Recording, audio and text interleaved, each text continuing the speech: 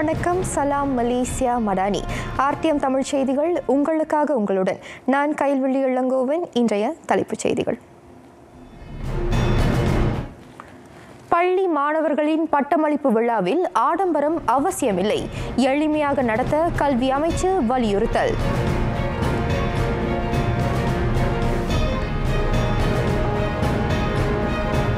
இணைய சேவை சிக்கலை எதிர்கொள்ளும் பள்ளிகள் அடையாளம் காணப்படும், மாநில அரசுடன் தொடர்பு அமைச்சு ஒத்துழைப்பு.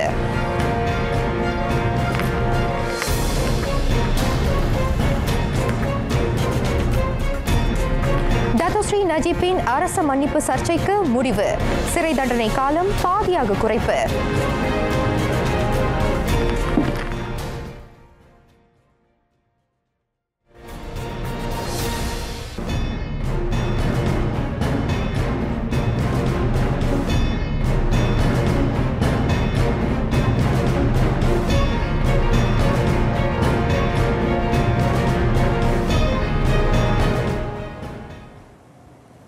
பள்ளி மாணவர்களின் பட்டமளிப்பு விழாவை ஆடம்பரமாக நடத்த அவசியமில்லை, அதனை எளிய முறையில் நடத்துவதே சிறப்பு என கல்வி அமைச்சர் ஃபட்லினா சிடேக் வலியுறுத்தினார். பட்டமளிப்பு விழா என்பது மாணவர்களை ஊக்குவிக்க பள்ளி ஏற்பாடு செய்யும் ஒரு நிகழ்வாகும். அதனை நடத்துவதற்கு முன் பள்ளி நிர்வாகம் பெற்றோர் ஆசிரியர் சங்கத்துடன் கலந்தாலோசிப்பது அவசியம். சில பள்ளிகளில் பட்டமளிப்பு விழாவை சொகுசு தங்கும் விடுதிகளில் நடத்துவதால் பெற்றோர் பெரும் சிரமத்தை எதிர்நோக்குவதாக அண்மையில் சமூக வலைதள காணொலி ஒன்று பரவலானது. அது குறித்து கருத்துரைக்கையில் ஃபட்லினா சிடேக் அவ்வாறு விளக்கமளித்தார். காஜாங்கில் நடைபெற்ற சீன புத்தாண்டு கொண்டாட்டத்திலும் 2024 ஆண்டிற்கான பள்ளி தொடக்க உதவி நிதி பகிர்ந்தளிப்பிலும் கலந்து கொண்ட பின் அவர் செய்தியாளரிடம் பேசினார். இதனிடையே பள்ளி தொடக்க உதவி நிதியை பிடித்தம் செய்யும் பள்ளிகள் குறித்து பெற்றோர் கல்வி அமைச்சிடம் புகார் அளிக்கலாம் என ஃபட்லினா சிடேக் தெரிவித்தார். அது குறித்த விசாரணை தொடங்க புகார்கள் அவசியம் என்றார் அவர். மேலும் உதவித்தொகையை பிடித்தம் செய்த பள்ளிகள் மீண்டும் அதனை முழுமையாக பெற்றோருக்கு திருப்பி தர வேண்டும் எனவும் அவர் வலியுறுத்தினார். பெற்றோரின் சுமையை குறைக்கும் வகையில் அரசாங்கம் பள்ளி தொடக்க உதவி நிதியாக 150 ரிங்கிட்டை வழங்கியது. அந்த தொகையில் கால் பங்கு, அதாவது 50 ரிங்கிட் மட்டுமே பெற்றோருக்கு வழங்கப்பட்டதாக சமூக வலைதளங்களில் பகிரப்பட்டது. இருப்பினும் அது குறித்து இதுவரை எந்த புகாரையும் அமைச்சு பெறவில்லை என கல்வி துணை அமைச்சர் வோங்காவோ நேற்று விளக்கமளித்தார் என்பது குறிப்பிடத்தக்கது. 933 பள்ளிகளில் பயிலும் 8,48,000 மாணவர்களுக்காக ஸ்லாங்கூர் மாநில கல்வித்துறையிடம் 12 கோடியே 70 லட்சம் ரிங்கிட் வழங்கப்பட்டுள்ளதை ஃபட்லினா சுட்டினார். இணைய சேவையை பெறுவதில் சிக்கலை எதிர்கொண்டுள்ள பள்ளிகளை அடையாளம் காணும் நடவடிக்கை தொடரப்படும். அதற்காக தமது அமைச்சு மாநில அரசுகளுடன் ஒத்துழைப்பை ஏற்படுத்தியுள்ளதாக தொடர்பு அமைச்சர் ஃபமி ஃபாசில் தெரிவித்தார். கற்றல் கற்பித்தல் நடவடிக்கைகளுக்கு ஆசிரியர்கள் முழுமையான இணைய வசதியை பெறுவது உறுதி செய்யப்படும். இவ்வாண்டு இணைய சேவையை மேம்படுத்த வேண்டிய பள்ளிகளை கண்டறிய மாநில அரசு, ஆட்சிக்குழு உறுப்பினர் மற்றும் நாடாளுமன்ற உறுப்பினர்களிடம் பேச்சு நடத்தப்படுகின்றன. பள்ளி இணைய விவகாரம் தொடர்பில் கல்வி அமைச்சும் சில முடிவுகளை எடுக்கும் என ஃபாமி கோடி காட்டினார். சம்பந்தப்பட்ட தரப்புகள் ஒருங்கிணைந்து அதற்கான தீர்வுகளை எடுக்கும் என்றார் அவர். பஹாங் குவாந்தான் ஸ்ரீ பஹாங் கட்டடத்தில் மாநில மந்திரி பசார் டத்தோஸ்ரீ வான் ரோஸ்டி வான் இஸ்மாயிலை சந்தித்த பின்னர் ஃபாமி செய்தியாளரிடம் பேசினார். இதனிடையே 13 வயதுக்கு கீழுள்ள சிறார் டிக்டாக் சமூக வலைதள கணக்கை கொண்டிருப்பது தொடர்பில் சீராயப்படும். குறிப்பிட்ட சமூக தள நிர்வாக தரப்பிடம் அது தொடர்பில் பேச்சு நடத்தப்படும் என ஃபாமி தெரிவித்தார். சிறார் அதிகமானோர் டிக்டாக் கணக்குகளை கொண்டிருப்பது கலக்கம் அளிப்பதாக அமைச்சர் குறிப்பிட்டார்.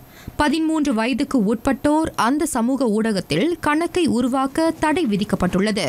சமூக ஊடக வழிகாட்டுதல்களின் அடிப்படையில் அந்த விதி நடப்பில் உள்ளதை ஃபமி சுட்டினார். சீன புத்தாண்டை முன்னிட்டு பெருநாள் கால உச்சவரம்பு விலை திட்டம் இம்மாதம் 6ஆம் தேதி தொடங்கவிருக்கிறது. பிப்ரவரி 14 வரையில் அது நடப்பில் இருக்கும் என உள்நாட்டு வர்த்தக வாழ்க்கை செலவின அமைச்சர் டத்தோ அர்மிசான் முகமது அலி தெரிவித்தார்.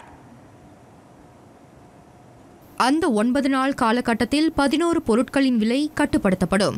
குறிப்பாக 2011 விலை கட்டுப்பாடு மற்றும் கொள்ளை லாப தடுப்பு சட்டத்தின் வாயிலாக அவற்றின் விலை கண்காணிக்கப்படும் என அமைச்சர் விளக்கினார். அந்த சட்டத்தின் கீழ் வரையறுக்கப்பட்ட விதிகளை பின்பற்ற தவறும் வணிகர்களுக்கு எதிராக கடும் நடவடிக்கை எடுக்கப்படும் என டத்தோ அர்மிசான் எச்சரித்தார். உற்பத்தியாளர், சில்லறை மற்றும் மொத்த வியாபாரிகள் நிலையில் கட்டுப்படுத்தப்பட்ட பொருட்களின் விலை நிர்ணயிக்கப்படும். வெள்ளை இறாலுக்கான சில்லறை விலை கிலோவுக்கு 39 ரிங்கிட் என தீபகற்பத்தில் நிர்ணயிக்கப்பட்டுள்ளது. சரவாக்கில் அது 35 ரிங்கிட்டாக இருக்கும். சீனாவிலிருந்து இறக்குமதி செய்யப்படும் உருளைக்கிழங்கு தீபகற்ப மலேசியாவில் 3 ரிங்கிட் 50 சென்னாக விற்கப்படும். நாட்டில் 3 வகை வெங்காயங்கள் வெற்றிகரமாக பயிரிடப்பட்டுள்ளன. நாடு இறக்குமதி வெங்காயத்தை அதிகம் சார்ந்திருப்பதை அது குறைக்கும் என வேளாண் உணவு உத்தரவாத அமைச்சர் டத்தோஸ்ரீ முகமது சாபு தமது ஃபேஸ்புக்கில் இடுகையிட்டார். கடந்த மாதம் 24ஆம் தேதி மார்டியில் பாவ் 1 என்ற வெங்காய நடவு தொடங்கப்பட்டது. கடந்த ஆண்டு பாவ் 1, பாவ் 2 மற்றும் பாவ் 3 என 3 வகை வெங்காயங்களை பயிரிடுவதற்கான ஆய்வு மேற்கொள்ளப்பட்டதாக டத்தோஸ்ரீ முகமது சாபு தெரிவித்தார். அதன் வழி நாடு இறக்குமதி வெங்காயத்தை சார்ந்திருப்பது 30 விழுக்காடு குறையும் என்றார் அவர். 2020ஆம் ஆண்டில் ஏற்பட்ட வெங்காய கையிருப்பு பற்றாக்குறையால் அந்த முதன்மை சமையல் பொருளின் விலை கிலோவுக்கு 6 ரிங்கிட்டிலிருந்து 8 ரிங்கிட்டாக அதிகரித்தது. இந்தியாவில் வெள்ளம் போன்ற இயற்கை சீற்றங்கள் ஏற்பட்டது அதற்கு காரணமாகியதாக டத்தோஸ்ரீ முகமது சாபு விளக்கினார். கடந்த ஆண்டு நெடுகிலும் 34,389 அவசர அழைப்புகளை மலேசிய தீயணைப்பு மீட்புத்துறை பெற்றது. சுமார் 260 கோடி ரிங்கிட் மதிப்பிலான பொருட்சேதங்களை அவை உள்ளடக்கியதாக வீடமைப்பு ஊராட்சி அமைச்சர் ngakooming தெரிவித்தார். கடந்த ஆண்டு சவால் நிறைந்த ஆண்டாக அமைந்ததென அமைச்சர் குறிப்பிட்டார். தீயணைப்பு மீட்பு படை ஏறத்தாழ 35,000 தீ விபத்து தொடர்பிலான அவசர அழைப்பை பெற்றது. அது மிகவும் கலக்கம் அளிக்கும் எண்ணிக்கை என வருத்தம் தெரிவித்தார். மக்கள் அலட்சியமாகவும் கவனக்குறைவாகவும் இருப்பதால் இதுபோன்ற விரும்பத்தகா நிகழ்வுகள் ஏற்படுகின்றன. ஆயினும் மலேசிய தீயணைப்பு மீட்புத்துறை எல்லா சூழலையும் எதிர்கொள்ள ஆயத்த நிலையில் இருப்பதை சுட்டினார். சீன புத்தாண்டை முன்னிட்டு தலைநகரில் நடைபெற்ற தீ விபத்து தடுப்பு மற்றும் பாதுகாப்பு திட்டத்தை தொடக்கி வைத்து அமைச்சர் செய்தியாளரிடம் பேசினார். டத்தோஸ்ரீ நஜீப் துன் ரசாக்கின் அரச மன்னிப்பு மனு மீதான சர்ச்சை ஒரு முடிவுக்கு வந்தது. அந்த முன்னாள் பிரதமருக்கு எதிராக விதிக்கப்பட்ட சிறை தண்டனை காலம் பாதியாக குறைக்கப்பட்டுள்ளது. அதனைத் தொடர்ந்து டத்தோஸ்ரீ நஜீப் 2028ஆம் ஆண்டு ஆகஸ்ட் 23ஆம் தேதி விடுதலை செய்யப்படுவார். முன்னாள் பேரரசர் அல் சுல்தான் அப்துல்லா ரியாயத்துடீன் அல் முஸ்தபா பில்லாஷா தலைமையில் கூடிய 61ஆம் கூட்டத்தில் அந்த முடிவு எட்டப்பட்டது. மன்னிப்பு வாரியம் அறிக்கையின் வாயிலாக அதனை தெரிவித்திருக்கிறது. டத்தோஸ்ரீ நஜீப் செலுத்த வேண்டிய தண்டம் 21 கோடி ரிங்கிட்டிலிருந்து 5 கோடி ரிங்கிட்டாக குறைக்கப்பட்டுள்ளது. தண்ட தொகையை செலுத்த தவறினால் விடுதலை தேதியிலிருந்து அவரின் சிறை தண்டனை காலம் மேலும் ஓராண்டுக்கு நீட்டிக்கப்படும். கடந்த மாதம் 29ஆம் தேதி கூடிய அந்த கூட்டத்தில் அரச மன்னிப்பை கோரி தாக்கல் செய்யப்பட்ட மேலும் 4 மனுக்கள் பரிசீலிக்கப்பட்டன. 2022இல் குற்றம் நிரூபிக்கப்பட்டதைத் தொடர்ந்து டத்தோஸ்ரீ நஜீப்புக்கு 12 ஆண்டுகள் சிறை தண்டனை வழங்கி தீர்ப்பளிக்கப்பட்டது.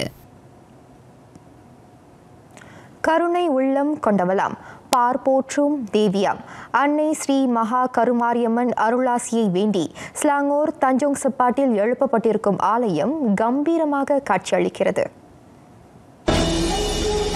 தமான் முத்தியாரா குடியிருப்பை ஒட்டி புது காடு தோட்டத்தில் சிறிய கொட்டகை ஆலயத்தில் அன்னை நாடி வருவோருக்கு கேட்ட வரம் தந்து கொண்டிருக்கிறாள். நாளடைவில் சுற்று வட்டாரம் பல மேம்பாடுகளை கண்டது. ஆனால் பக்தர்களுக்கு தேவி தொடர்ந்து காட்சி தந்து கொண்டிருந்தாள்.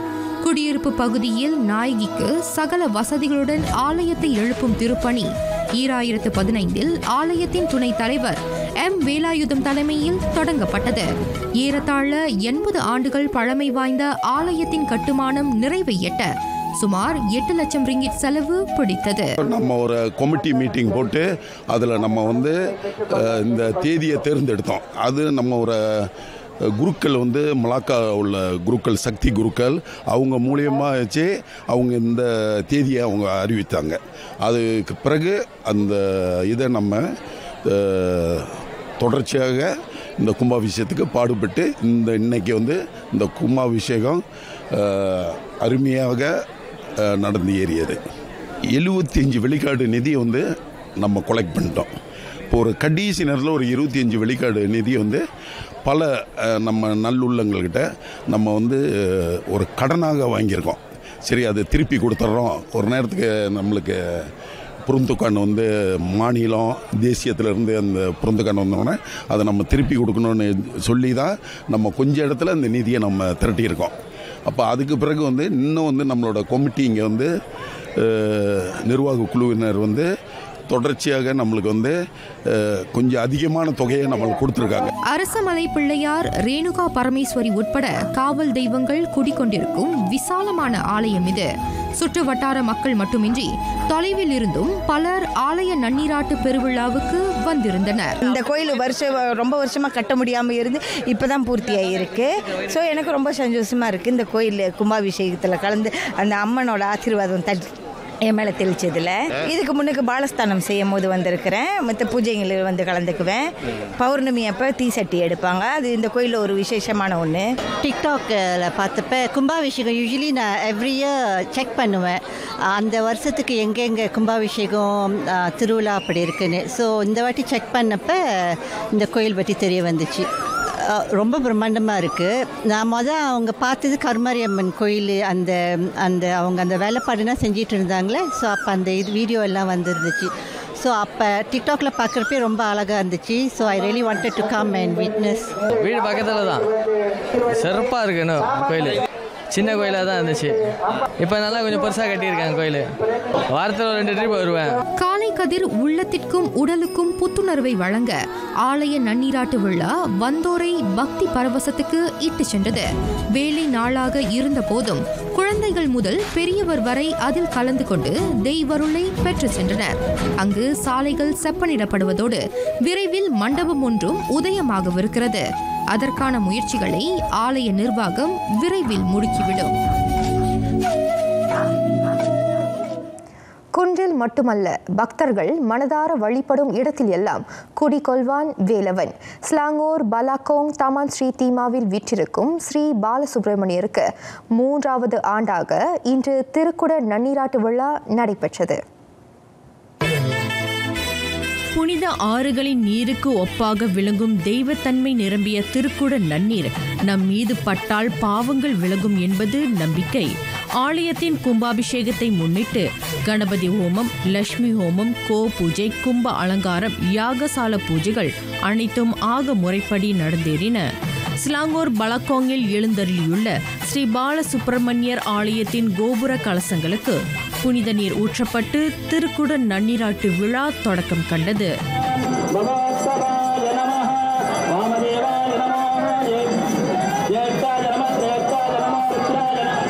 பழங்காலத்தில் ஈய சுரங்கத்துக்கு புகழ்பெற்ற ஸ்லாங்கூர் புயோ தோட்டத்து மக்களால் இந்த ஆலயம் எழுப்பப்பட்டது. பல இடமாற்ற போராட்டங்களுக்கு பின்னர் பலக்கோங்கில் முருகனுக்கென்று கோவில் அமைக்கப்பட்டு 36 ஆண்டுகள் கடந்துவிட்டன. வேலவனே விரும்பி வந்து குடிக்கொண்டுள்ளதால் சக்திமிக்க அந்த திருத்தல கும்பாபிஷேகத்தில் உள்ளூர் மட்டுமின்றி வெளி மாநிலங்களிலிருந்தும் திரளான பக்தர்கள் கலந்து கொண்டனர்.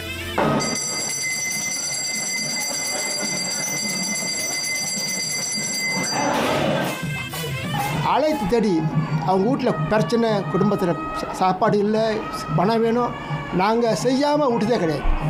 இந்த வட்டாரத்தில் எங்களை தேடி வந்தாங்க வெறும் கையை அனுப்புறதே இல்லை. நாங்கள் இது வரைக்கும் அதை கடைப்பிடிக்கிறோம். 15-20 வருஷத்துக்கு முன்னாடி 250 பிள்ளைங்களுக்கு 2 ராத்திரி 3 பகல் இதே யூபிஎம்மில் சொல்லி கொடுத்தோம் எப்படி படிக்கணும்னு. எங்கள் நிர்வாகத்துக்கு ரொம்ப ஆசை. படிக்க முடியாத குழந்தைங்க, அவங்களுக்கு ஒரு சட்டை வேணுமா, ஒரு சப்பாத்து வேணுமா, அவங்களுக்கு போக்குவரத்துக்கு கட்டணம், இதெல்லாம் செய்யணும்னு ஆசை இருக்குதான். வினை தீர்ப்பான் வேலவன் என்பது வெறும் வார்த்தை அல்ல. அவரின் அருளால் வினை நீங்க பெற்ற அவரது அடியார்களின் அனுபவபூர்வ வாக்காகும். திருமுருகனின் காலடி தரிசனம் பிணி அனைத்தையும் பறந்தோட செய்துவிடும். இன்றைக்கும் அங்குள்ள 500க்கும் மேற்பட்ட இந்திய குடும்பங்கள் திருமுருக வழிபாட்டில் ஈடுபட்டு வருகின்றனர். நான் ஒரு 15 வருஷமாக வந்துட்டு இருக்கேன். இடையில என் மகனுக்கு டெங்கி பட்டுச்சு, ரொம்ப முடியாத போயிடுச்சு. டாக்டரே சொல்லிட்டாங்க 50-15லாம் சொல்லிட்டாங்க. ஸோ அந்த முருங்கன்ட்ட முட்டிக்கால் போட்டு அழுந்தேன் நான். மறுநாள் காலையில் போய் பார்க்குறேன் கிளினிக்கில், ஹாஸ்பிட்டலில். அவங்க சொல்கிறாங்க குணமாகிட்டு வராரு, இனிமேல் பயம் இல்லைன்ட்டார். நான் அப்படியே நினச்சேன் இந்த முருகன் தான் அதுக்கெல்லாம் காரணம் அப்படின்னு. என்னோடய ஹோம் டவுன் ஸ்ரம்பான், ஆனால் நான் தங்கியிருக்கிறது இங்கே பக்கம் தான் தங்கியிருக்கேன். முருகன் கோயிலுக்கு வாரம் நான் வர ஆள். அப்போ பாலஸ்தானம் பண்ணதுலேருந்து கோயில் கும்பாபிஷேகத்தாக தான் எல்லோரும் காத்துக்கிட்டு இருந்தோம். அப்புறம் இன்றைக்கி கும்பாபிஷேகம் ரொம்ப சந்தோஷமாக இருந்துச்சு. கலசத்தில் தண்ணி ஊற்றுனதெல்லாம் நம்ம பார்த்தோம். ரொம்ப மன நிறைவாக இருந்துச்சு.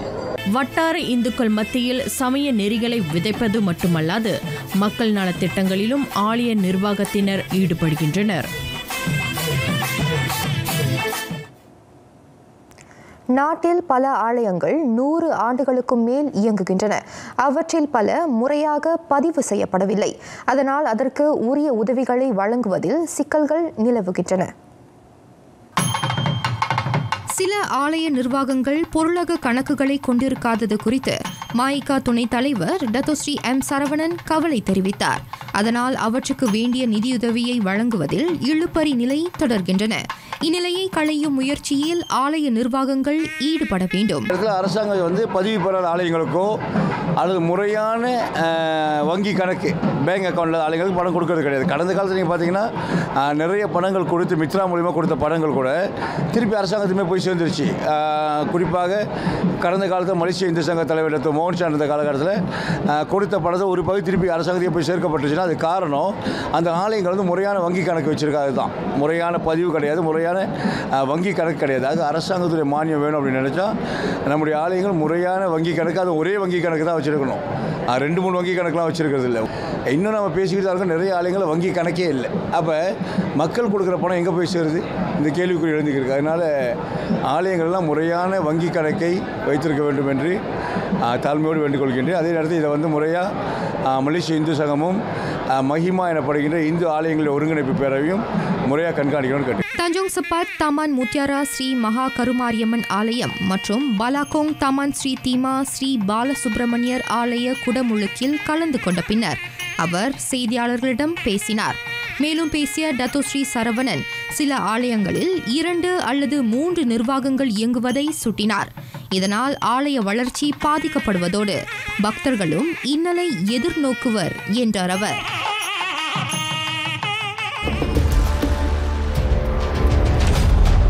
புற்றுநோய் மறைந்தே கொள்ளும் மர்ம நோய். பெண்களை அச்சுறுத்தும் மார்பக புற்றுநோய்க்கே உலகில் முதலிடம். நுரையீரல், பெருங்குடல் என எண்ண முடியாத இடத்திலும் உண்டாகக்கூடிய வலிய நோய். தடுக்கலாம், தவிர்க்கலாம். புற்றுநோயற்ற உலகு சாத்தியமா? சாத்தியம் என்கிறது மருத்துவ உலகு. விவரிக்கிறது இவ்வாறு வசந்தம். சனிக்கிழமை 3:05 மணிக்கு TV 2 பரிதா அலைவரிசையிலும். வசந்தம் உங்கள் வாசல் நாடி.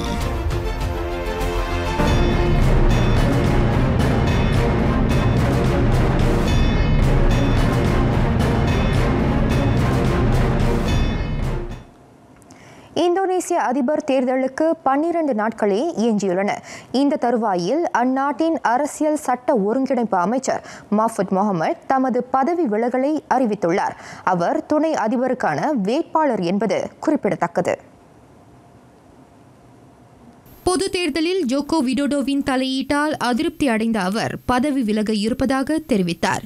ஜோகோவி தனது மகன் ஜிப்ரான் ரகாபூமிங் ரகாவுடன் இணைந்து தேர்தலில் களமிறங்கும் தற்காப்பு அமைச்சர் பிராபோவோ சுபியாந்தோவுக்கு ஆதரவு வழங்கி வருகிறார்.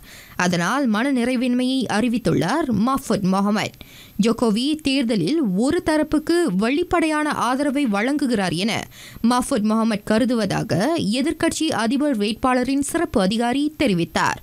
மஃபூத் இதற்கு முன்னதாக எதிர்க்கட்சி தலைவரும் ஜகார்த்தாவின் முன்னாள் ஆளுநருமான காஞ்சார் பிரானோவோவுக்கு ஆதரவு வழங்கியிருந்தார் என்பது குறிப்பிடத்தக்கது. இதனிடையே தமது அமைச்சரவையில் குழப்பம் இல்லை என அறிவித்துள்ளார் இந்தோனேசிய அதிபர் ஜோகோ விடோடோ. அமைச்சர்களிடையே கருத்து வேறுபாடும் அதிருப்தியும் நிலவுவதாக கூறப்படுவதில் உண்மை இல்லை என்றார் அவர். மக்களாட்சி அரசியல் அமைப்பில் கருத்து வேறுபாடுகளும் மாறுபட்ட அரசியல் கொள்கைகளும் இருப்பது இயல்பே. இம்மாதம் 14ஆம் தேதி இந்தோனேசியாவில் அதிபர் தேர்தலுடன் பொது தேர்தலும் தொடங்க உள்ளன. பொது தேர்தலில் ஜோகோவியின் தலையீடு அரசியல் வட்டாரம் மட்டுமின்றி மக்களிடையேயும் அதிருப்தி அலையை எழச் செய்துள்ளதாக உள்ளூர் ஊடகங்கள் செய்தி வெளியிட்டு வருகின்றன. ஆனால் அது ஆதாரமற்ற குற்றச்சாட்டு என ஜோகோவி தெரிவித்துள்ளார். இவ்வேளையில் பொது தேர்தலில் களம் காணும் வேட்பாளருக்கு அதிபர் ஆதரவு தெரிவிப்பதில் தவறு இல்லை என கூறிய அவர் அதற்கு பொது சொத்துக்களை பயன்படுத்த மட்டுமே தடை உள்ளதாக விளக்கினார்.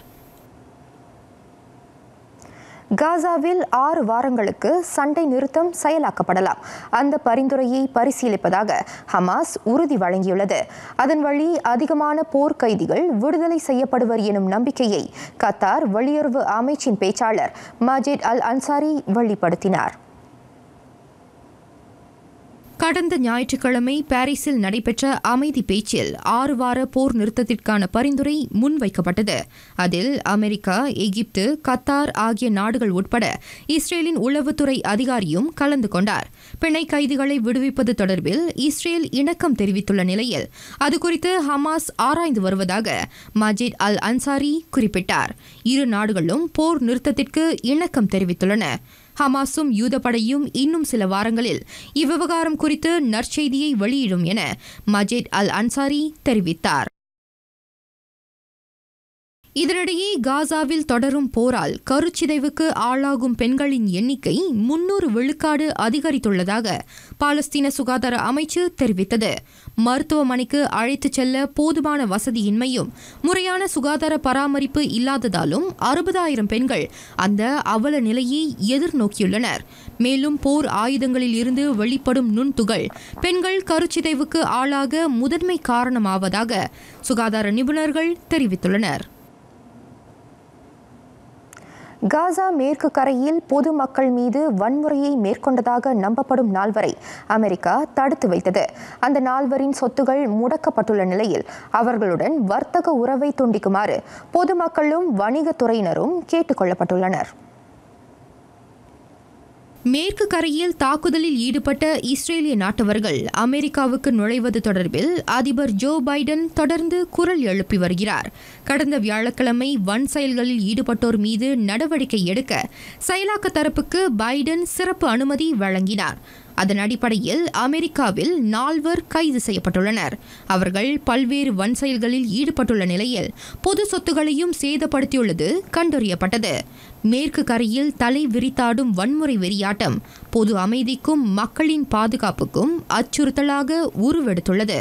அதனால் காசா, இஸ்ரேல் உட்பட மேற்காசிய வட்டார நாடுகளும் பெரும் பாதிப்பை எதிர்கொண்டுள்ளதை பைடன் இவ்வேளையில் சுட்டினார். வன்முறைகளில் ஈடுபடும் யூத படையினர் அமெரிக்காவுக்குள் நுழைய விசா அனுமதி மறுக்கப்படும் என கடந்த டிசம்பர் அமெரிக்கா அறிவித்திருந்தது. 2022ஆம் ஆண்டு தாய்லாந்து கடற்பகுதியில் மூழ்கிய HTMS சுகோதாய் கப்பலை தேடும் பணிகள் முடுக்கிவிடப்பட்டுள்ளன. தாய்லாந்து அரச கடற்படையும் அமெரிக்க கடற்படையும் இந்த தேடி மீட்கும் நடவடிக்கையில் ஈடுபடும். 2024 கோப்ரா கோல் பயிற்சியின் ஓர் அங்கமாக இது அமையும். பிப்ரவரி 27ஆம் தேதி முதல் மார்ச் 10ஆம் தேதி வரை அந்த தேடுதல் பணி நடைபெற உள்ளது. HTMS சுகோதாய் கப்பலை தேடும் நடவடிக்கையில் ஒன்றாக இணைவதன் மூலம் இரு நாட்டு கடற்படை உறுப்பினர்களிடையே நல்ல புரிதலும் நட்புறவும் உண்டாகும் என எதிர்பார்க்கப்படுகிறது.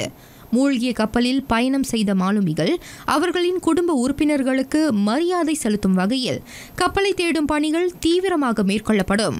கடந்த 2022ஆம் ஆண்டு டிசம்பர் 18ஆம் தேதி HTMS சுகோதாய் கப்பல் 105 மாலுமிகளுடன் தாய்லாந்து கடற்பகுதியில் பயணித்தது. இயந்திர கோளாறினால் அந்த கப்பல் பிரச்சுவாப் கீரிகான் பகுதியில் மூழ்கியது.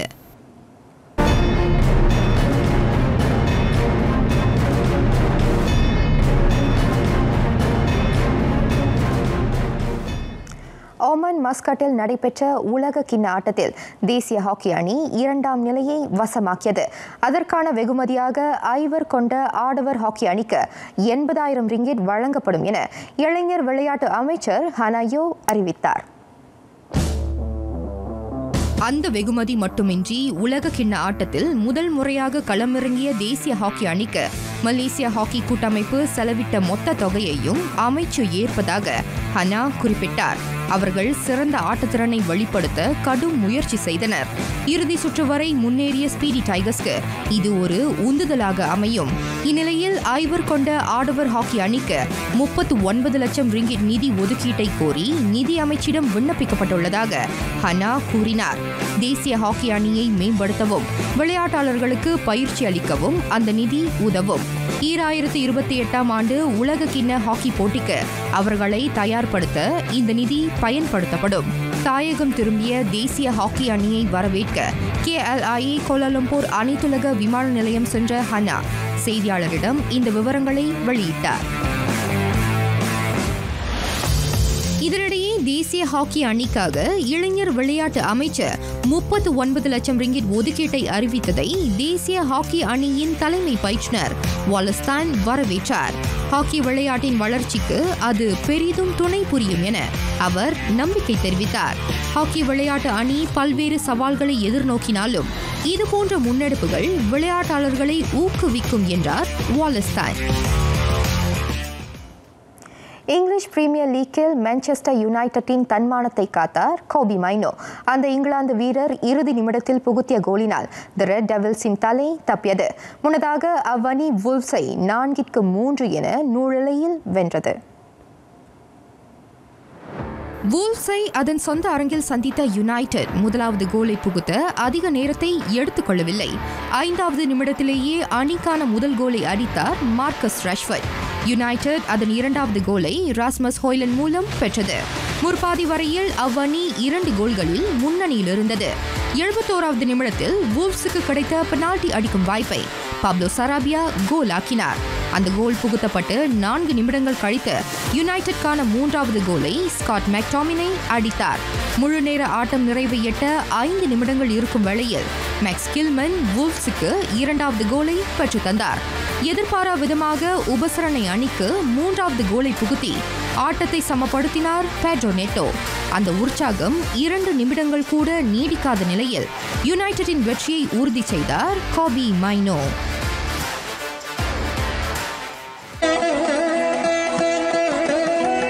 நருந்தொகை சுழியா வறுப்புணல் இழியாது ஒழிவது.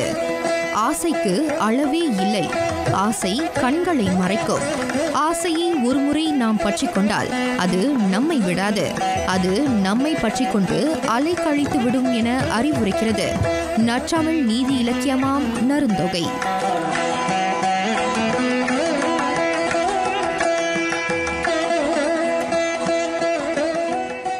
நிறைவடைகின்றன RTM தமிழ் செய்திகள். எங்களோடு இணைந்ததற்கு நன்றி.